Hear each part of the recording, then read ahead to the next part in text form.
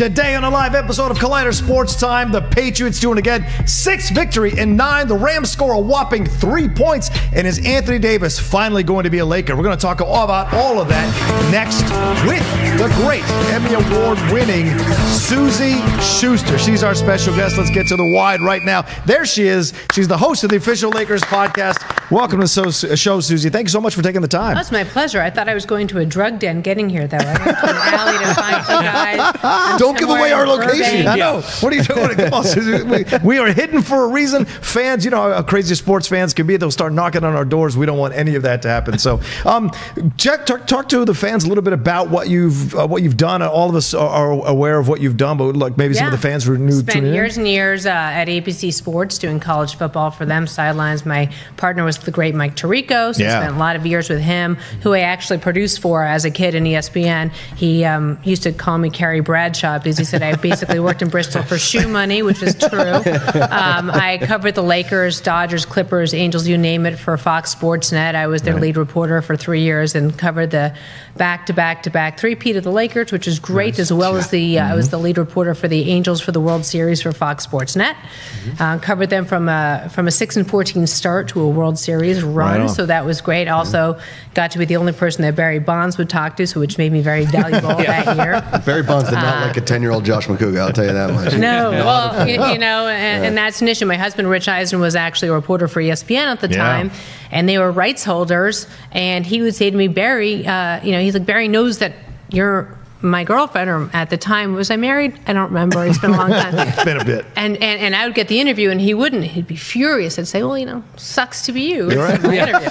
So I did that. I did the playoffs on TNT for years. Was that the Rally Monkey year? Oh, yeah. That was the Scott Spezio Rally Monkey years. Remember, he had that crazy band. Yes. And Tim Salmon, Frankie Rodriguez. No one knew how old he was. Right. Troy Gloss. I mean, it was a great season for the Big Tomato, and it was just a great time to cover sports in Southern California.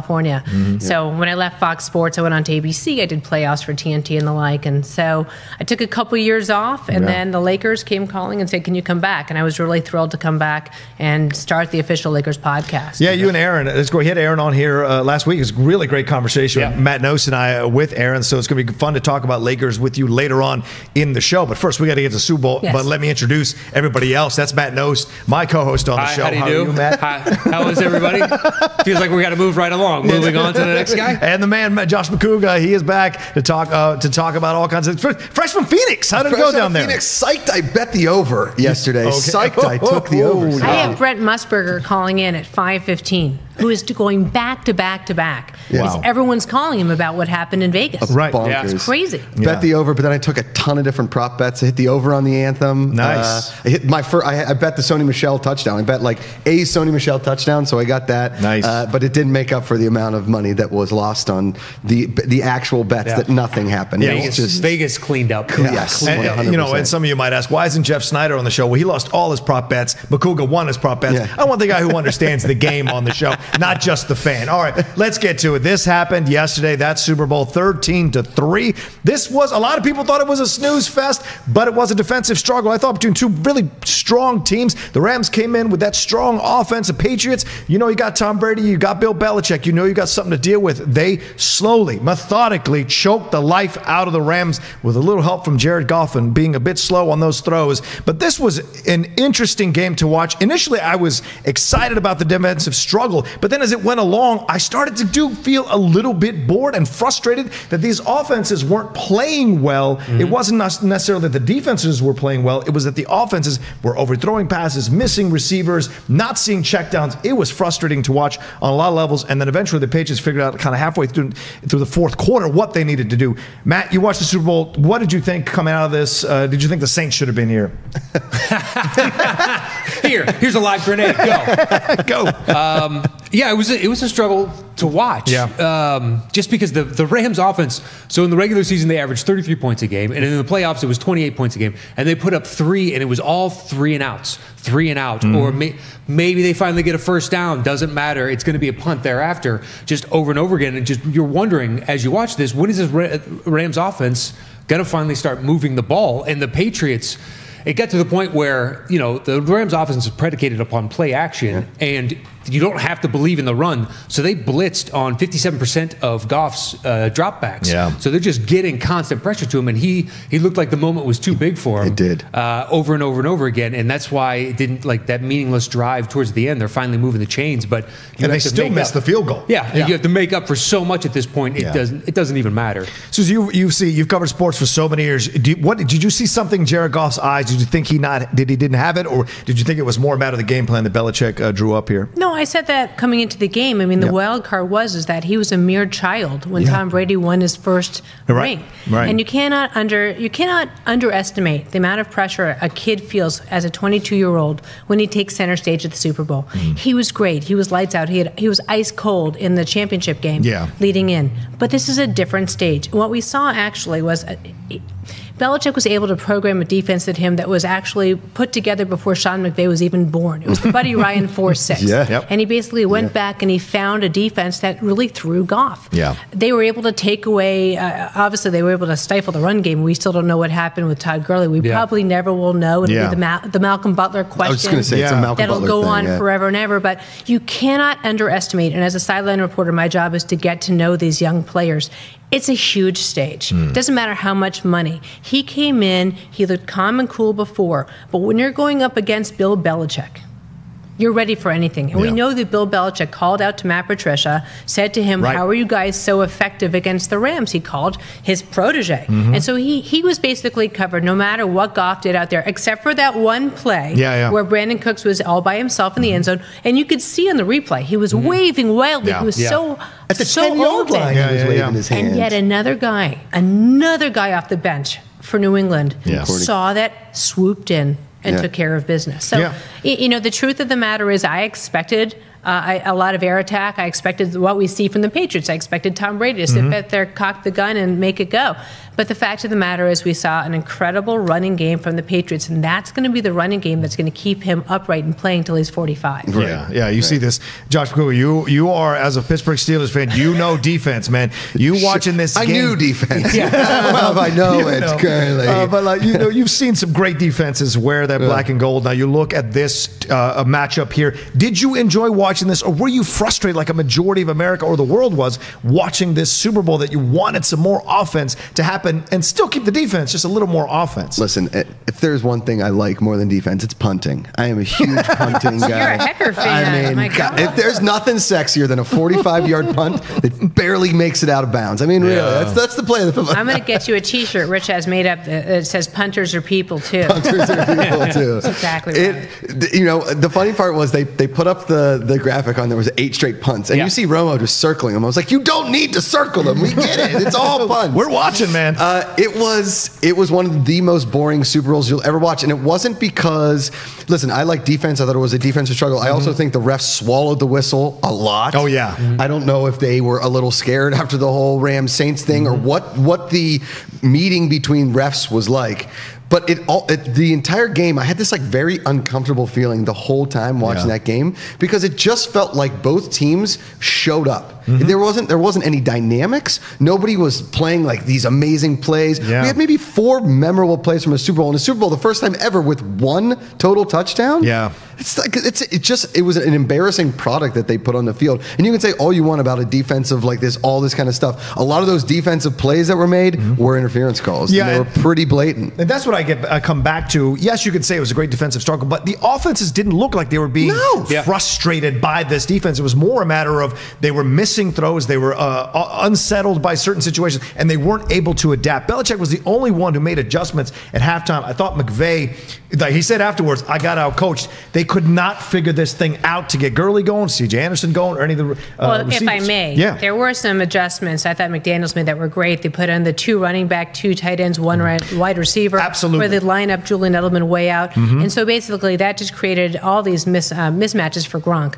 And to me, as a New England Patriots fan, since the Tony Eason, Steve Grogan era. Eason. Back when they wore the red. Right? I'm just saying, back in the day. John Hanna. I'm from Boston. Oh, right on. You can't tell by my thick accent. Well done. You know, I watch that, and to me, watching the game, I love anytime Gronk gets the ball because it's like a Mel Brooks movie, like Gronk out of the way. You know, me one end zone, and it's so great to watch him. But also, I want to just call attention to the skill of Julian Edelman. Yeah. Oh yeah. And to come back from knee surgery, and I appreciate that he was popped for the PEDs, but he's been very straight up about this. But to watch his footwork last night and to show how this guy, no matter what, becomes open and creates completions where there shouldn't be one. That's the one part of the offense I think that is being overlooked. I think you make a great point there. Absolutely. Susie Edelman was named the MVP. He had 10 catches for 141 yards. We saw that video 2 weeks ago in the AFC Championship game when he went up to Brady and he's like, "You're too old!" with that playoff beard of his. He's the team. It's Belichick and Brady, but he's the guy who dragged that team to this championship. He found himself open all the time. He was able to make critical catches at critical times, especially on third downs throughout this playoffs. It's incredible to watch. We talked about it last week. Is the Rams pass rush got to Brady. They disrupted a lot of things. Sue were in there. Aaron Donald, the greatest player to come out of Pittsburgh in the last 10 years. I'll say it.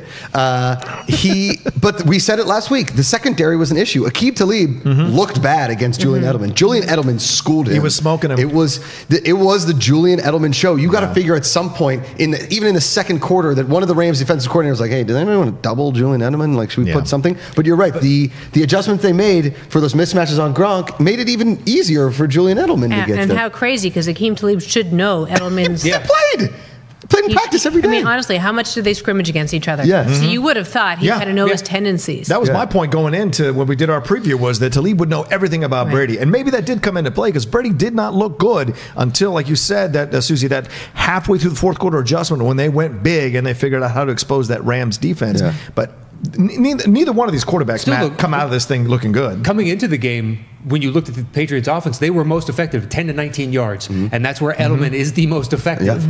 And you just, all right, let's shut him down and force Hogan or anybody else to do anything. Let's have the husk of Gronkowski, who up until the past 2 games just looked like he should have retired at some point during the season. Have anybody else do something. And it was just like Edelman is getting 3 yards of separation on every route. He manages to stop, go back to, come back or do a little hitch route or something else. And he's getting the separation. It's just like, why aren't you guys doubling him? But don't you hold your breath every time Gronk gets the ball? Because he always falls on that same elbow that he's fractured so many times. And for a huge guy, and I don't know if you saw him celebrating with his brothers after the game, they're all like that. They're the which is same person. Incredible. The mother must have been on steroids every time she got apples. But he's like a China doll. He's this big, crazy Labrador puppy that I'm always afraid he's going to get hurt because he does get hurt. Yeah. He got hit pretty hard in I think it was the second quarter, and he got up kind of limping, and I was like, well, because Chung went down in a very Gronk-like injury, right? With that broken arm. And how about Goff getting injured? I mean, that one time he actually got hit worst off the field, like when he went running into the team. Again, another ref swallowing whistles. Brady gets that call 100 out of 100 times. Oh, yeah, absolutely. If he gets hit out of bounds. Oh, you're such a Steelers fan. Come on. Come on, Susie. You know Brady gets that call. I don't know what you're talking about. He was still in bounds. I agreed with Romo and the team there, just like, you know what, he's still in bounds. Technically, you're a runner at that point, and a defensive back just had to be salivating because how often do you get to tee off on a quarterback, especially in the modern NFL? So I think even Brady takes that shot. Let me throw something. We've mentioned Romo now a few times. That guy is incredible. I know everyone said how great he is. What an ascendancy. What a rocket ascendancy to the top of analysts I've ever seen. It's incredible how he analyzes a game, and he seems to get better game to game to game. Not that he has that much to improve on. If you're a team watching Romo analyze and pick stuff, I even predicted the missed field goal, do you think to yourself you want that guy to coach your team possibly? We've seen John Gruden, the most recent example. We've seen guys step out of the booth and step onto the field. Would this be something you'd want to see? Would you believe in Tony Romo coaching a team? Maybe. Or is it better to analyze from the box than it is down on the field? Why on God's earth would he want to go coach a team? Exactly. When he is flying around the country privately, staying in Four Seasons, he's got the Cadillac of announcers, Jim Nantz, next to him. And by the way, for a guy who spent half of his career just being belittled and people making comments about him. True. He is now the most popular broadcaster, and he's ascending behind maybe Chris Collinsworth. Right. I mean, who's out there that's better and more fun? Because what happened that we saw in the game, because Jim Nantz is actually a very, very funny guy, everyone thinks of him and the azaleas and what have you. But he's hysterical. But Tony Romo brought humor to this broadcast last night. Well, they had to bring something. They needed something. Well, So let's face the punt it. comment alone, they were joking back and forth about the punt comment. It's a play of the game. It's also nice to be popular. Yes. Let's face it. That's true. Because, look, when he was the coach of the Cowboys, leaving was tough with the Dak situation. When he had the fumble, the missed hold, you name it, it was always on his shoulders. And he's a great guy and just a lovely person. And now he's incredibly popular. Why would he coach? I'm crazy. I'm with you on that one. I think the Tony Romo. The beauty of this whole thing is, one, like you said, Jim Nantz has this schoolboy crush on Tony Romo. It's incredible. Like, before the game, he's like, well, what do you think, Tony? Oh, yeah, I bet you do. You're great. It's amazing. Those two guys together are absolutely fantastic. And anytime Tony Romo says something, he's like, yeah, probably on this one, they're going to probably run around. And he gets it right every single time. Yeah, it's mind-blowing. It is the most entertaining. Listen, we got Dan Fouts like every single game this year, and nothing against Fouts and that broadcasting crew, but they're not Romo and Nantz. So when you got the national game, like when you were growing up before the NFL Sunday Ticket, and I was like 5 and 6 years old, and we weren't in Pittsburgh, we were in a town, you're like, oh, they don't have that announcer every time. When you get Nantz and Romo on your game, it is the best week because you got the game. That is you. You want to hear what Tony Romo has to say about your team now. And 100% right. Would I want him coaching? If I was Tony Romo, I wouldn't want to coach. If I was a team, I don't think I'd want Tony Romo coaching because as soon as he makes a mistake, they're going to go right back to Tony Romo, the quarterback in Dallas, and not the brilliant broadcast. That's a good point. That's a very good point. Yeah, so we'll see how that plays out. Look, this is the lowest scoring Super Bowl ever, 13-3, Matt knows. The Rams didn't have Cooper Kupp. The Rams, for some reason, over the last 3 have lost Todd Gurley for whatever reason we can't figure out. Was this the difference here? Was it not having these two offensive weapons in a critical game against the Patriots in the Super Bowl? Did this factor into the whole situation? Well, considering how inept their offense looked, I would assume it was a big factor, especially the Gurley. They've had time to adjust to not having Cooper Kupp. Right. But Gurley they've had for the duration of the season, and I think the reason we're not going to find out is because they would have to release on the injury report whether or not he was hurt. So there's got to be some sort of penalty in the CBA or something if you don't give that information up. So now they're going to take that to the grave, or at least until the statute of limitations on that expires. So I don't know why we're suddenly sitting have to do the yeoman's work of figuring out the hell's wrong with Todd Gurley, because that guy is a franchise cornerstone. And the problem for the Rams is they went all in on this season. Yeah. Sue is gone. They've losing like 3 or 4 other guys. They've got 1 year left on Goff's rookie contract, and then it bumps up to like 20 some odd mil a year for the next 4 years. It's like 4 years for 60.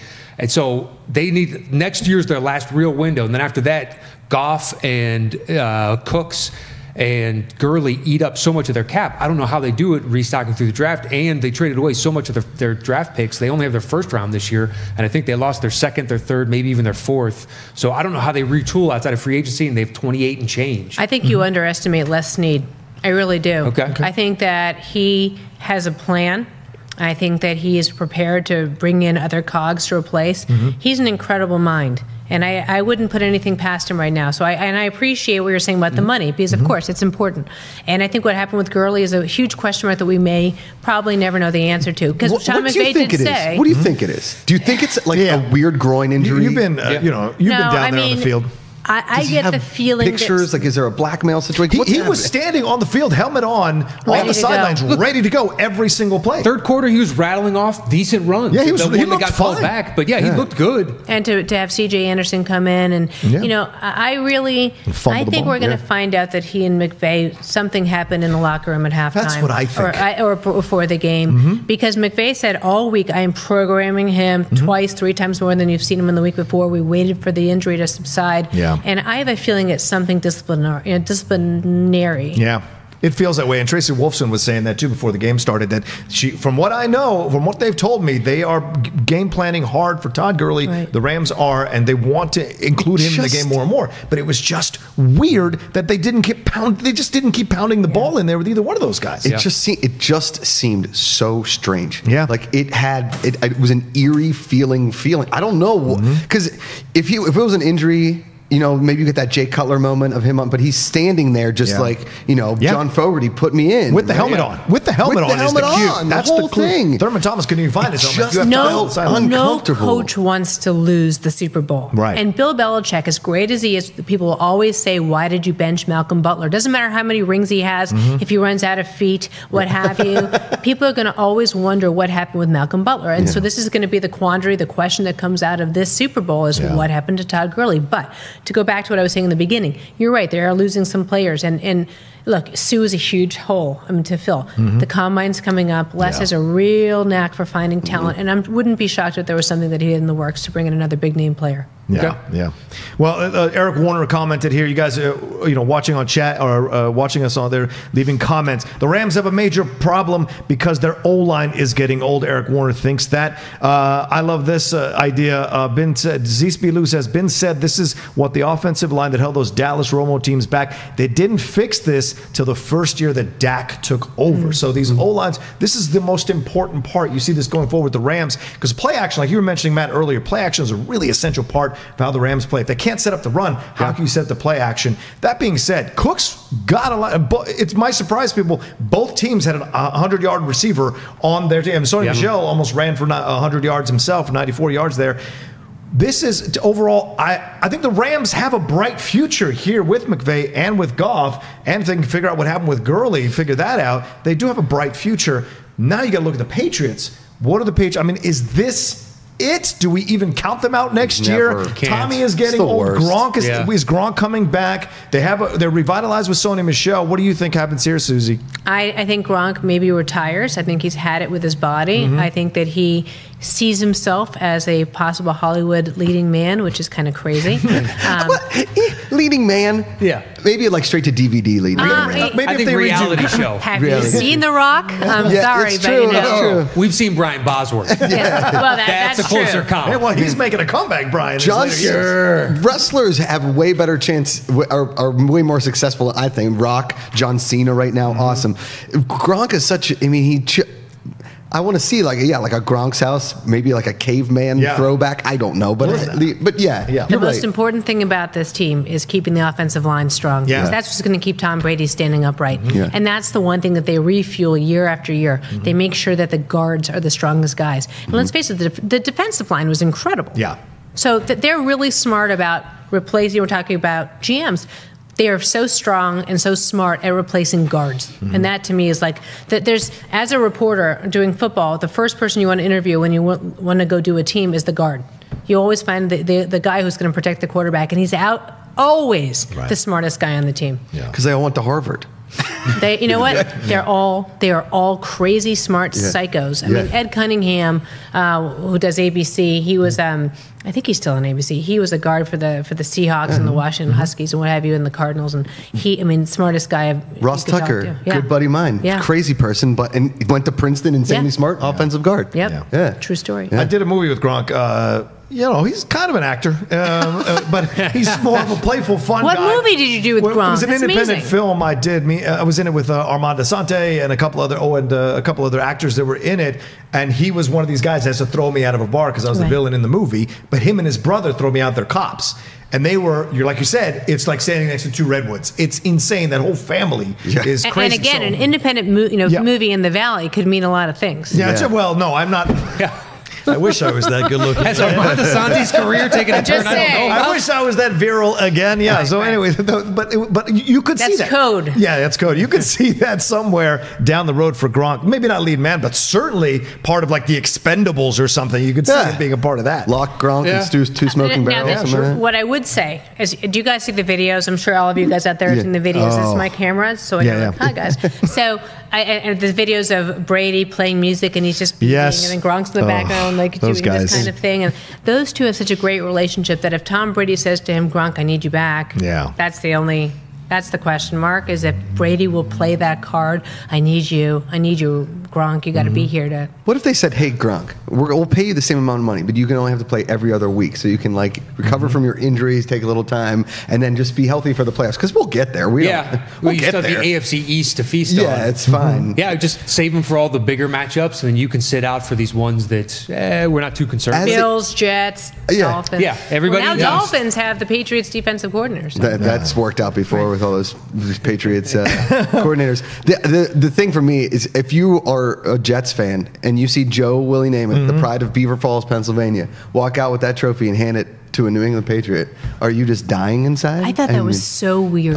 Didn't you think that was so strange? Well, Joe will do anything now. I see Joe in ads for like God knows crazy things. I'm just saying, he's like new Wilford Brimley. He's doing life insurance. He'll do. It's like Santonio Holmes in 25 years walking and giving it to a Raven. Yeah, like, yeah. Good point. Good point. It was, you might have done the Emmett handoff. I'm not sure if it would have been better out of, to maybe go out of conference and have Emmett hand it to him. But it was a little strange. Yeah, I agree. Yeah. Well, look, Brady says he's going to play till he's 45. He enters the final year of his contract next year, which is $27 million.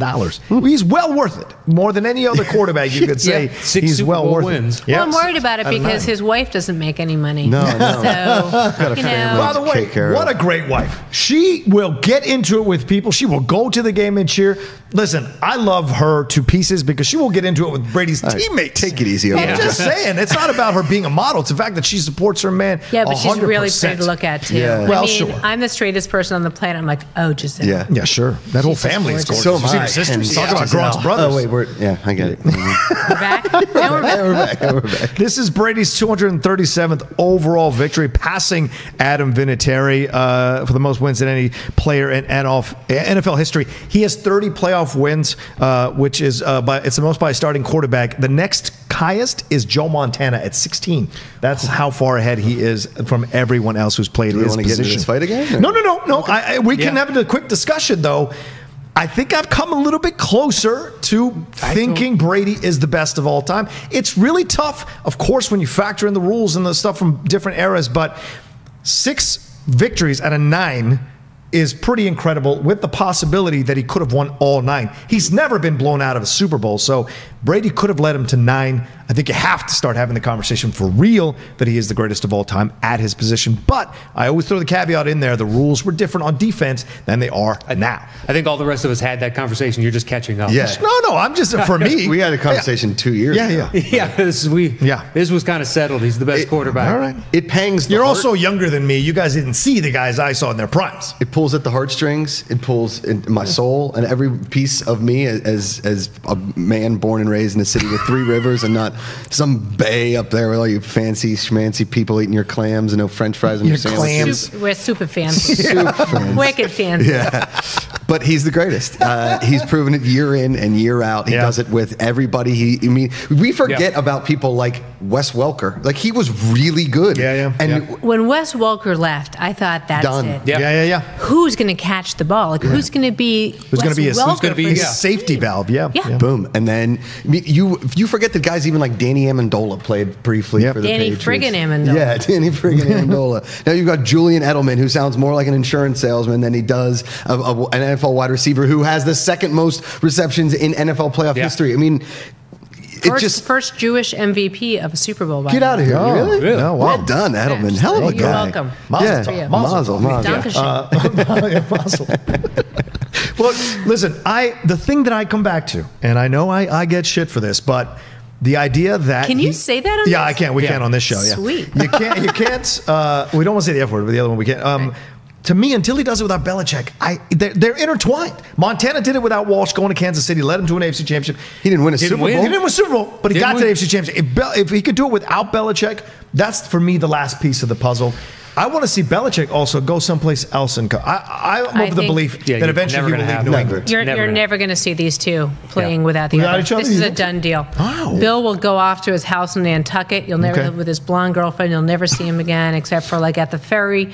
And Tom will retire. Staring angrily at the wind. How dare you blow your mind? He'll be the old man in the sea. And then Tom will go to his myriad homes around the planet with Giselle, and it'll all be great. They're not going to play without each other. Are you kidding? This is the Batman and Robin, although I don't know who's who. And so you're never going to see the two of them. I think we know who's who in that. Do you? Yeah. Bill's Batman, Bill's right? Batman. Yeah, of course. Yeah. Bill's Batman. Trust me, he might kill his parents for motivation. That's how much I believe in you, Bill. That's how much I believe. He rips their own pearls. Yeah. Well, I don't know how much more we can talk about the Super Bowl, but I do want to wrap the conversation up with one last question. What was your favorite Super Bowl commercial? You know, people watch Super Bowl sometimes for the commercial, for the ads. I don't want to put in the trailers. Some of those trailers are really great. But what was your favorite Super Bowl commercial? Let's go to McCougar, who loves humor. McCougar, you're a funny guy. You just did a stand-up show. Big The only one. Big humor guy. That NFL 100 commercial was absolutely fantastic. I was with a bunch of Lions fans last night, a bunch of Detroit guys, and when Barry Sanders touched that football, everybody was just like, ah! And then, I mean, Terry Bradshaw back there. I just kept thinking, I mean, you know, when you've worked in TV and forever, how many takes it took, how many cakes, not even just takes, cakes, things to make that commercial happen. So many moving parts. It was like a Birdman, right? All the cameras and going around that room. Incredible. That commercial was the best thing the NFL has done since letting, I don't know. I mean, that's the best thing the NFL has done off the field in as long as I can remember. I would love to know if they were all on set at the same time. I probably weren't, but I would love it if they were. Just those guys getting together, shooting the shit. You see the old Miami guys, you see Mean Joe Green, you see all those guys in there playing. It is a lot of. What did you think when you saw that? And Pete Berg, we know, is the one who directed it. Peter Berg, right? Of course. So, of course, I thought the funniest part was Brady taking off his rings before he. God! You know, we love that the NFL worked in the little girl at the end because they're very into their She Got Game campaign that's going on right now. I loved when you saw, like, wasn't it Singletary? It was like fumble. Yeah. I mean, like, I just thought that they used it was. For someone who has a special feeling for the National Football League, obviously because of my husband being involved with it for so long, and I really loved seeing football having fun. Yes, that's what I was like. Yeah, and I will say this on the record: Roger Goodell has an incredible personality. He's got an incredible sense of humor. I love the fact that he injected himself into it. I don't think he gets a chance to really be out there very much. People love to vilify him. He's in a tough position work-wise, but I loved seeing him have fun out there, and I the funniest thing is you almost got the sense that these guys wanted to be in the room together. Yes. So we talk about how hard it is and you green screen and shoot different things, and I get it, and Pete is so talented. That commercial made me feel like they wanted to be there. Like Peyton Manning wanting to be in the room with that bunch of guys. Yeah, that's why I have the fantasy that they were all there at the same time because they wanted to be there around each other. Imagine being like a PA on this is one of your first gigs. Like, hey, we're doing this NFL commercial. Yeah, cool, Super Bowl commercial. You walk in and it's like Barry Sanders like, hey, do you know his name? How about his spin move? I know. That was great. Still got it. Still got it. I thought the commercial that Jason Bateman did was very funny. The Hyundai one. That was good. That was very funny. That was good. What about you, Matt? As a stand-up and also a fan of comedy. I walked out of the room every time commercials were on to go get some food, to go do other things, because just locked into the game. So I saw the Avengers trailer. That was good. I saw a couple other things, but I missed the NFL 100 commercial. Man. Oh, fine. It's 2 minutes. It's great. I finally saw the Stella Artois. Oh, yeah. Gosh, that's so terrible. disappointing. So terrible. Why was Jeff in that? Terrible. God blessed. Yeah, and so their worlds are combined? The dude does not abide, son. Sexton and Lebowski? Like, what is I don't know. Lebowski in the city? I'm confused. On behalf of women everywhere, to bring Carrie Bradshaw back for that? Yeah. Like, really? Yeah. That's such a waste. It's such a terrible dress, It's like too. that I don't show know much Divorce. about fashion. Why bring her back for that one? I mean, what a it was bummer. weird. Yeah. I liked the Jason Bateman one as well. That was one of my favorite ones, just because like you think of all the difficult things you got to go through, and I love the end of there. Not just yet, Colin boy. Not just yet. Also, his hair looked ridiculous. Now, I mean, Jason so Bateman? did his plastic surgery. He looks good. No, for that no, age. no, Oh, no, don't start those. Don't start those rumors. No. Did you guys like the one? I know it was kind of a throwaway one. It was for Taco Bell and like T-Mobile, which makes me kind of want to get T-Mobile now. Oh, but it was, yeah. what do you want for dinner? And the guy texting back like, you're going to want sushi. Deletes it. I want tacos. Nah, it feels like that. And he keeps deleting it. And we're watching it. And my wife turns to me and goes, that's us. I was like, it is. That is us. Yeah. I like the Bud Light Game of Thrones one. I know it's kind of a cheat, but I think that did? I loved it. 2 pieces. I didn't expect it. And the fact that they actually mixed those two together, I was shocked by that. Okay. And to put that on the Super Bowl, I'm going to go Game of Thrones nerd on you for that one. Okay. They combined season 1 and a scene from season 5 into one thing. Right. It seems a little. Oh, I like it. Look at it. Also, he's been watching now. I want every bit of Game of Thrones as I can get. Yes.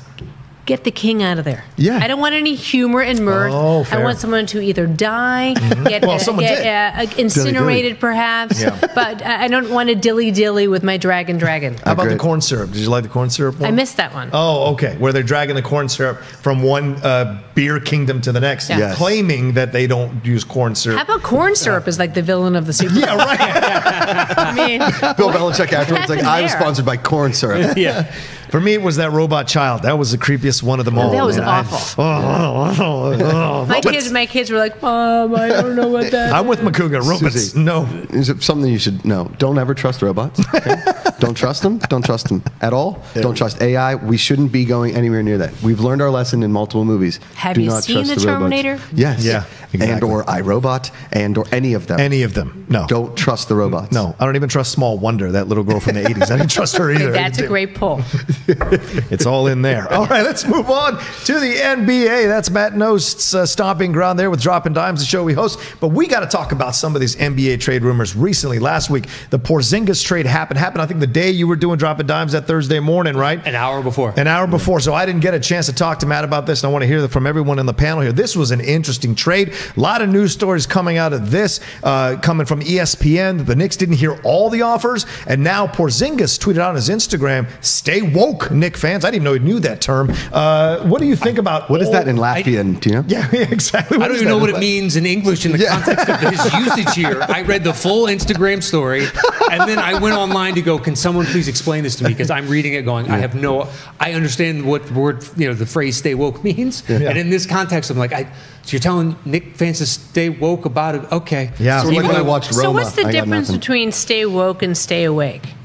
Out of curiosity. That's next level. One you're cool and the other one you're old. I think that's how it is. I think it's grammar and improper and misuse of syntax and grammar. Yes, agreed. Okay. We've been in New York too long to know how to use that, by the way. So you look at this with this trade, Susie, you look at this trade. Do you think this was a good trade for the Knicks, for the Mavericks? Or do you think this kind of like shows you something about the Knicks as an organization, that they mess up this marriage with Porzingis under Dolan again? What does this tell you? Why would anybody coming out into free agency, because the Knicks now clear up $74 million worth of cap space. 7.6. Why would any free agent, including Kevin Durant, want to go to New York and resuscitate this franchise? Yeah, we were talking about this. What a strange time where an athlete wouldn't want to go to New York City. Mm-hmm. Think about New York City and all it offers with commercials, with lifestyle, restaurants, you name it, clubs. There's not going to be a player who wants to go there. It's going to be a dangerous place. And I think we saw we saw the story getting laid out in the Phil Jackson era there in New York when he brought in Derek Fisher to run the triangle. He found Kristaps Porzingis, and he was going to create a team in his image there. And then that fell apart, and then Derek got cut loose, and this kid has been basically left on an island, the island of New York City. Yeah. And the happiest guy in the world is Luka Doncic, because he is one of the arguably top 3 players in the NBA, and now he's got a big man to play right alongside of him. And we're going to see the Mavericks start building right now. Look, they didn't shop him around. We know that the Pelicans didn't want him because it wasn't the right chemistry, and I'm sure you talked about this on your show. Yeah. It wasn't the right X's and O's for that team. But the fact that they were able to get this done quickly, they clearly were concerned about what he was going to say. Yep. And this is yet again, and I say this as just a person on the street and not somebody who works for any team in particular, but yet again, Dolan mismanagement. I think that's the biggest problem why no one wants to go to New York is the specter of Dolan hangs over everything. Do I have to go to Dolan in the Sure Shot or whatever the hell they're called? Am I contractually obligated to go to his terrible concerts now? They want to free up cap room. Supposedly, the rumors around the NBA are they already have assurances that Durant is coming, and if Durant comes, then Kyrie is willing to opt out. Now they're all the hullabaloo with Kyrie of I don't owe you anything. Although if you watch the full, I don't know if that's enough to win a championship with that. Just those two in the East, that gets you to the conference finals more than likely. Kyrie and KD probably. Think about it. The Bucks are the best record in the overall NBA, and it's Giannis. They still have Middleton and Bledsoe, and they've got an interesting offensive system around them, which is basically just Giannis drive, pull the defense in, and we'll just surround you with shooters. Now Lopez is just draining threes left and right. Yeah. So you can do that in the East, and a slight shift in power, but there's such a void. It's basically 5 to 6 teams in the East, and everybody else is a different version of terrible. And Anthony Davis did open up that window saying that he would consider the Bucks now. So that has to come into play. That's the news of the day. Good God. But they'd have to give up, Middleton, Bledsoe, and potentially, they would have to gut that team to take back everything just to get. But Giannis and AD, Who's stopping them? Yeah, but who is stopping them? But we saw this already with Boogie and AD. Like two big dudes. This I don't is want totally two different. big dudes. That time has passed. Giannis isn't a big though.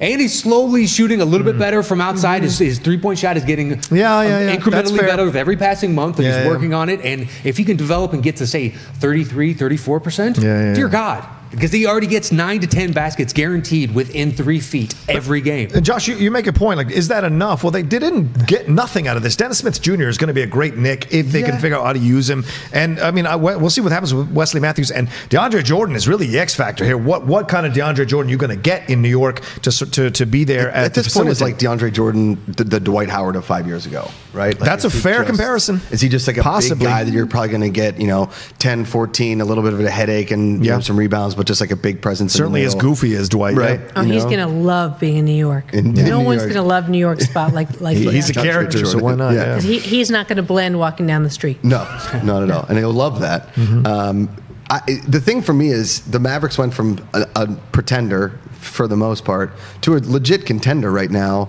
And Mark Cuban he's one of those owners, like a Dallas owner would be, that is going to take the risk on the whole situation. And now a team that, they won a title a few years back, so they're not like that perennial loser that they were in 1995 NBA Jam. So they could kind of come and maybe shock some people in the West. Listen, nobody's going to beat the Golden State Warriors, but at least they now have a two-headed monster as opposed to just Luka. Yeah. And you look at this team, it feels like the Colts, right? Right when Peyton Manning was getting a little too old, Andrew Luck slid in. Yeah. Right when Nowitzki's about to say goodbye, you have Doncic coming in. So this is an interesting move for them. Certainly keeps Rick Carlisle occupied thinking about this team and putting it all together. I want to see how this goes forward for the Mavericks, because I'm excited now, and we'll see how Porzingis comes back. Don't forget, Yao Ming also had these knee injuries and had all this promise, and it didn't quite work out. If Porzingis, who has an injury history, gets hurt again next year, what do we do? Because there's rumors that he's not going to play this year, and you shouldn't. Cuban's already said that they're probably not going to play him. Yeah. But my bigger question is, so he's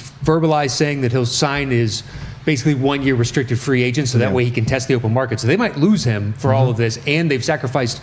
They get through Stepien rule, they can only every other first round draft pick, so they don't have their full complement of draft picks going forward. Right. So they really need him to enjoy playing with Doncic so that they can pair the two of them together and hopefully go out, flip Harrison Barnes for something and build around these two, and hopefully Porzingis comes back. But it's really a question of they need him to re-sign long-term for this trade to make sense. Otherwise, they gave up on a lottery drafted guy a year and something into his contract, and that's a hell of a gamble. Yeah. If I may, I think that you're looking at an owner who does a lot behind the scenes to keep players happy. True. Yep. Of all the teams, I wouldn't put it past Mark Cuban to have some kind of package for Kristaps to be content there in Dallas for a longer amount of time. He rarely does anything without thinking about 2, 3, 4 years down the road. Yeah. He's one of the more intellectual owners out there. I mean, Nowitzki took a lot less money. You just have to assume there's a handshake deal somewhere.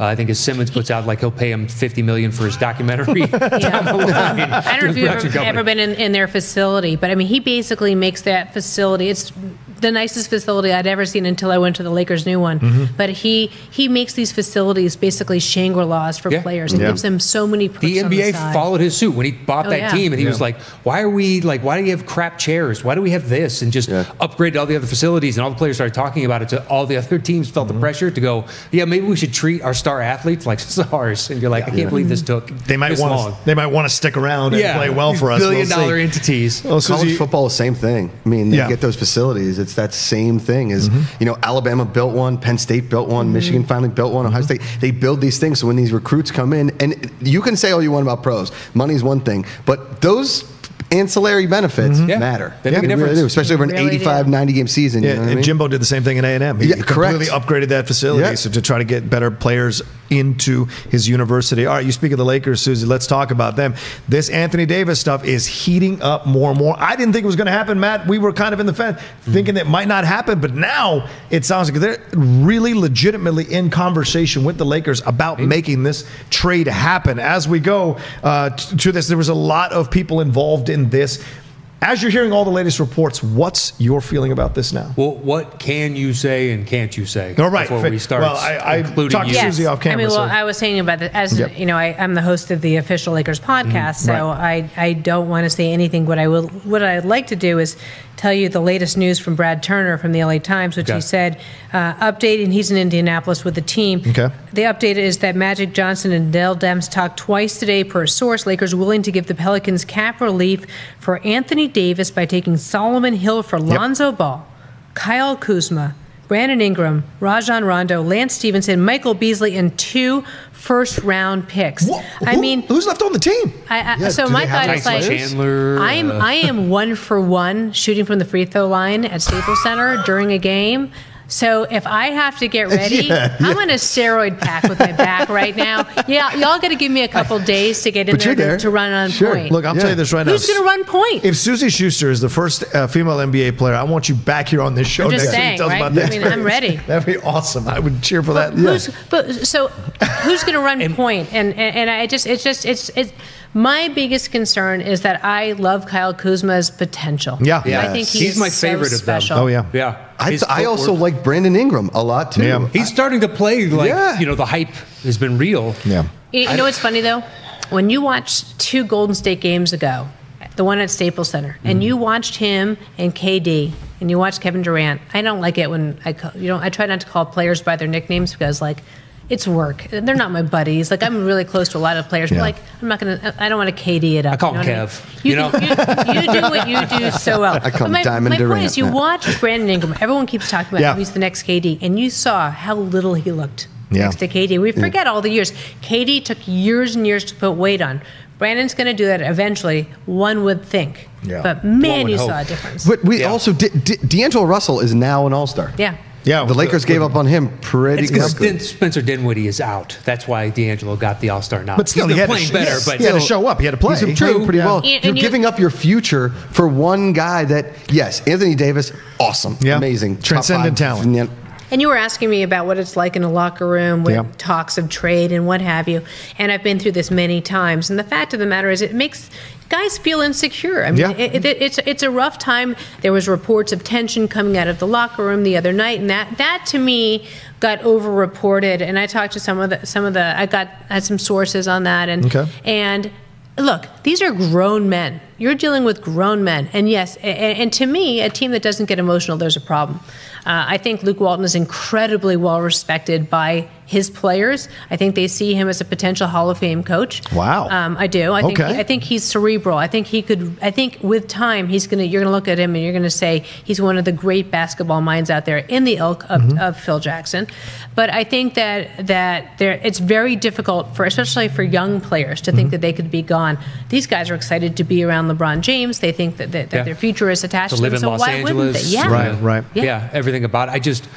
So New Orleans is going to take back 2 point guards, and they already have somebody running their points. Yeah, Drew. And they said Drew is going to be part of their plans going forward. And Lonzo said he doesn't want any part of New Orleans. So they're going to need to flip that asset. And I don't know who in the world. So that means the Lakers are then going to be out on the market potentially for a point guard. Yeah. I don't know who they go after at that point. They can't afford Mike Conley. You can't do Kyrie. Yeah, Kyrie. Because of the Rose, right? The Rose rules can't get Kyrie and AD on the same team. Not on a trade. That's but after the season. Trade. Yeah. After the season they could. After the season, right? He could sign. And with all the chatter about the apology, that's the latest rumor mill loves to imagine. But I don't know, Susie. I mean, I'm not in your camp about Luke. I haven't seen anything yet to make me believe in this guy just yet. I know he comes from a good coaching tree, that being his dad, incredibly cerebral, great analyst for the NBA. But I haven't seen anything, not even that Golden State run, that impressed me, because those were cursed players. They were already a machine, like Switzer taking over for Jimmy Johnson. That was already set up. My concern here is you keep hearing all these rumors about Magic Johnson and Pelinka having issues with him. Now this thing that the Athletic reported that there was a heated confrontation because Walton said they're playing too selfishly. He may be intelligent, but if the players are turning on him and you say they're not, the reports are jumping up or down all over the place, so I don't know. But this is the kind of drama that LeBron brings to the Lakers. You bring a guy He's not even playing right now. Dude, his presence is so big, it doesn't even matter. Yeah. What do you think, Matt? Do you think this is all smoke and fire, or are you with Susie on this one? Do you think Walton is fine where he's at? I don't know, like we talked about, who you replace him with. You fire him now, great. The rumor is Jason Kidd. That they've reached out to him. I would rather have Brian Shaw. Just elevate Brian Shaw, have him close out the season. I'll take Ty Lue over Jason Kidd. Yeah, Jason Kidd spilling more drinks on the court. Ty Time out. Yeah. I got to tell you, I would say, I know nothing. But I love Brian Shaw. I think that he doesn't get enough credit. Yeah. I think he got a bad run in Denver. Yeah, he did. I think he could be a good coach. Yeah, I just don't know who you're replacing with. So why not just ride out the season with who you have, and then figure it out if you're intent on getting rid of them or finding or testing the waters and seeing who's out there. Great, do it at the end of the season. But you have enough discord on that team already. And if you got the team, man, I would do everything to keep Kuzma. I think all the rest I'm fine with. I would do everything I could to keep Kuzma. May I point out that this is a team, you're coaching half college athletes practically, and half older veterans with personalities. JaVale McGee has a personality. He's having a season that no one expected from him. Michael Beasley obviously was an enforcer in New York, and by the way, has injected a lot of energy when he's actually in the game. He had an awful time with his family, and for the first half of the season so far, so we didn't see much of him. And quite honestly, Lance Stevenson, people keep pointing the fingers at him. He has been nothing but energy, and I watch him at practice. I watch him work with the young players. I couldn't be more impressed with Lance Stevenson, the way he is a leader and jocular and fun and working out before practice, working out after practice. Same with JaVale. JaVale does a full workout after every game. So again, these are grown men with personalities, but the challenge for Luke Walton is really mentally trying to get to two groups of guys who are basically, have decades between them. Yeah. No, so let's bring that into the equation when you say, is Luke Walton a good coach or not? He has to play mental gymnastics every day. And I would say, if we could bring up his time in Golden State, just because you inherit players doesn't mean that they'll play for you. He's got to diagram these plays. Yes, he's got Steph Curry out there. But I have seen many times where a coach gets hurt. Someone comes in, a coach is suspended, what have you, and the team falls apart. Yeah. And Luke Walton is very zen. He was like this when he played. He's a real Phil Jackson acolyte, like I said. And his dad, I mean, my God, he saw growing up. Kevin McHale came on the Official Lakers podcast a couple months ago, and he was telling great stories of how he used to babysit the Walton kids. And that's a nightmare in itself. There you go. But think about the mental gymnastics that he is playing every day trying to coach this team. And also, he's had the same roster once or twice this season. Yeah. All right. I just think all the fire, all the smoke around it can't be good for the internal dynamics of the team, and we'll see how it all plays out. Lakers, though. Yeah. If there's ever any hint That's of what them you being factor good, into. Don't you remember the drama of the Shaq and Kobe? Oh, yeah. Phil Jackson with the Confederate in the closet book. They're dropping diss tracks on each other. He's poking Shaq, who's poking Nas Kobe. and Jay-Z. Showtime was crazy. Yeah. I mean, it's L.A., man. Yeah, I mean, that's a good point. There it is. It's L.A., man. Well, one person who's not in L.A. and might be in L.A. later, Kyrie Irving, he had an interview and recently and just said that he doesn't know anybody S or shit. And so this now puts the ball, and we have a Boston sports fan here, a Boston native here to talk about this. This puts the rumor mill now in overdrive, talking about whether Kyrie is going to come back. People are like, well, he said he was going to a few months ago. A lot has changed since that time. Susie, you hear these comments from Kyrie in your heart, in your gut, as a sports analyst, but also as a Boston native. Do you sense that Kyrie is going to come back or not going to come back? Is he laying the groundwork to leave? I mean, it sure seems like it, doesn't it? Yeah. I think it's dangerous. He's really loved there. I think he's jumped into the community. He's been really embraced there. And I was surprised when he said that, because I thought he had a great relationship with his young coach, and they're building, they're trying to build here. They're in a Jason Tatum's so incredible. They're in a building mode here. I was really shocked to hear that, but obviously with guys like that. See, the NBA's changed. These guys air their dirty laundry every day of the week, whether it's on their own personal Instagrams or their own channel. Every time Kyrie Irving opens his mouth, it's something. Yeah, it's something weird. It's not. The guy is just everywhere he goes. He's like the Paris Hilton, Nicole Richie of 2008, right? Everywhere they went, both together, like a version of each other, right? They're everywhere they go. He's just a reality show, and every time he plays with somebody, it's like, I'm better than him, right? And he comes out and he says it. I mean, Gordon Hayward's not even healthy yet, I don't think. I think that leg injury is, yes. Kyrie Irving, everywhere he goes, he creates drama. He could have stayed with LeBron, and that LeBron, Kyrie Irving could have gone for 3 or 4 more years. Yeah. Instead, Kyrie was like, nah, I don't need him. You do. He does. Kyrie Irving is not going to win a championship by himself. Sometimes you don't know the shield you have when you step out from under it and become the alpha and all the crap that comes with it. I sense that he's cracking a little bit under this pressure and taking responsibility, or doesn't want to take responsibility for the team being in 4th or 5th place in the East when they should be in 1st or 2nd. Nost, what do you think? Well, you can find the video of the entire response, which I don't know, and that seems like it was more directed at the media of like, I'm sick of answering this question, and I know I'm only going to get this question for another 3 months. Right. And that's what it seemed to me. I'm reading between the lines. So I don't know. But if New York does have 2 max slots available, and it seems as though he wants nothing more than to go home and lift the Knicks to be a contender again and, you know, be the king of the Garden, it's kind of dangerous. But I don't know, because at the end of the season, they'll have Ntilikina, Knox, and DSJ and some miscellaneous parts. DeAndre Jordan is gone. Right. Probably. Yeah, so they'll have the 2. If they can get KD, then I think they get Kyrie. I don't know if Kyrie goes there first. Maybe, maybe not. And let's not forget, these guys all text each other. Oh, yeah, exactly. Yeah. Oh, there's no collusion. What are you talking about? Well, that's why Anthony Davis didn't want to go to Boston, because he says Kyrie's not going to be there. So he's like, I don't want to go there without a point guard. Doesn't make any sense. Well, he's going to come to LA without a point guard. Well, LeBron, LeBron kind of solves LeBron is the the point guard, though. He's the point forward. Yeah, point forward in that way. I wonder what's going to happen with him. Running things ain't easy. Being on top, it ain't easy. He wanted it. You got to deal with all that comes with it, and that's a scrutiny. Answering the same question over and over. LeBron gets the same question for the last 17 years that he's been in the NBA. That's the way it goes. Where are you going? Where are you going? Are you going? He rarely cracks. Does he do these kind of selfies that are a little strange sometimes? Sure, but he rarely cracks and shows you the cracks. Kyrie, I think, is still a young guy trying to figure this out. Young guy. Well, he is. But you look at this though, Nost.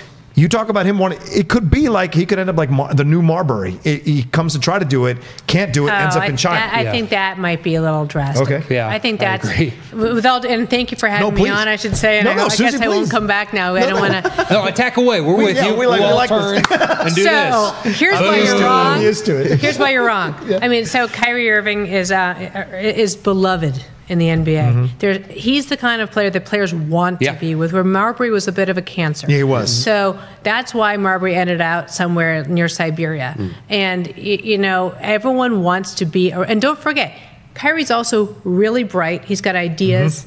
He goes to New York. He's right in the middle of the New York zeitgeist. He can do whatever movie he wants. You know how much players love this guy because you saw everyone who went to go be in his movie. Yeah, Uncle Drew, right. And you cannot discount player personalities and chemistry, because he's a team builder. He's a leader. Where he goes, other players will follow. Yep. Yeah. I mean, they're all enamored of his skill set. They all say that guy has more moves and more tricks in his bag than anybody else. And even his own teammates at times stare at him in awe. And they're just a few years younger than him. But he is skilled to a degree that it's hard to find. He may have the best handle in the NBA's history. Put him up maybe against Iverson or Steph Curry, but I think I take him over those two.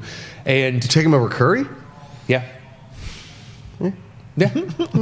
But look, because he can manage to find ways to get to the rim, and I think it's the handling and whatnot at the top of the key is one thing, which he can do, but it's also the ability to get to the rim and finish that Curry has, but not to the degree that Kyrie has. Well, and I make the comparison only because Starbury also came out from under Garnett, didn't want to be under Garnett's shadow, went to New York, tried to lead that team. Of course, he ended up in China, but hey, you can't discount. Man has 2 statues in his name in China. He's beloved in China. Yeah, he's beloved in China. They did a documentary. He's got that. At least, which he's got going for him. So, but no, I agree. Kyrie is, I think, a more talented player, and you're right. People want to come play for Kyrie. NBA ring, statue in China. 2 statues. Two statues. Sold out Broadway play in China. That he stars in about himself. It's mind-blowing. Now we're talking about some Steven Seagal level stuff. Plus, all the players want to be. Was it Uncle Buck? Was that the name of his movie? Uncle Drew, yeah. Which was a decent movie. I'd like to be Uncle Buck on the other hand. Was that Chris Farley? What was John Candy. John Candy. You should see the toes. Like, His the steroids. I don't remember. Uncle Drew too. They all want to be in that. Yeah, doesn't matter though. Those free throws you're going to be shooting thanks to the roids. Right. You're going to be crushing those. Good to go. Bring her on. Well, we were going to make her the first female NBA player, but she tested positive for steroids. So she should have announced it beforehand. I got popped. What else is new? Her and Edelman hanging out in the offseason. Hey, Rich, I'll see your 40-yard dash. I play in the NBA. That's right. All right. Well, the other part of this alley location is we have the new Balco going. So it's all the newest designer stuff that they haven't started testing for. I know. I picked up a dime bag and a Medrol pack on the way in. You found a dime bag? All right, I don't know what that is. Before we lose any potential sponsors. All right, well, thanks everybody for watching this episode of Collider Sports Time. We got to wrap this thing up. Especially thanks to all of you who watched it live and sent in comments. I was trying to catch up and read as much as I could, but listen, we can't appreciate enough how much love you're giving the show as we keep going, and definitely because it attracts guests like Susie Schuster. Thank you so much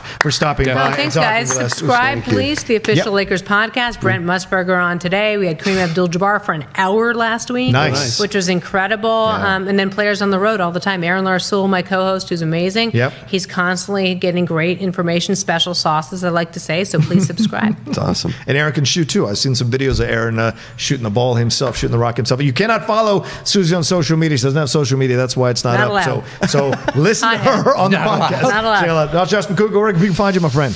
You guys could find me watching the Phoenix Open instead of most of the football. Talk about that real quick. I'm sorry. It's fine. No. It was my mistake. Go do it, Josh. No, the Waste Management. Congratulations to Ricky Fowler. It was a hell of a weekend of golf. He finished off in the rain, a crazy back nine. The PGA Tour is not utilizing their fan base enough like they use it in Phoenix. The amount of people that were in that Phoenix area this weekend, I was lucky enough to be there, is just electric. The PGA should do that in every city they go to. They have enough young talent to push that many people and that much insanity and fervor over a golf tournament is something special. And the Masters in 2 months. It's an awesome time for golf. Who impressed you coming out of that Open other than Fowler, obviously? I think did you come back from a double bogey or what was triple bogey? Triple bogey. Sorry. Triple bogey. Listen, this kid Brandon Grace from South Africa is playing hot right now. Justin Thomas might be the best player on the planet, and there is so much young American and foreign talent that there is no need for a European tour. There is no need for just a PGA Tour. There should be a world tour that travels the globe all year round, spends most of the summer in the States, and then you can just bounce back and forth. But these guys are all playing, and that 16th hole is unlike anything in sports. And if the PGA was smart, they would try and create that in other places. Because I'm the only one watching the Quail Hollow in June. Do you know what I mean? But yes, you are. Tons of people are watching the Phoenix Open for that reason alone. Yeah, your love of golf and NHL is quite knowledgeable. Everyone knows. Everybody's this. got their thing. Yeah. And you picked those two. I love it. I'll take the hit on that. I was supposed to throw to Josh after the NFL, so I'll take the hit on that. Please, we're gonna have more golf talk, more NHL talk as the season goes along. I promise you. As this thing now, the Super Bowl's wrapped up. That's when we're start focus on NBA, NHL, MLB, golf, all the things that are happening out there. Trust me on that. Matt Nost, where can people find you?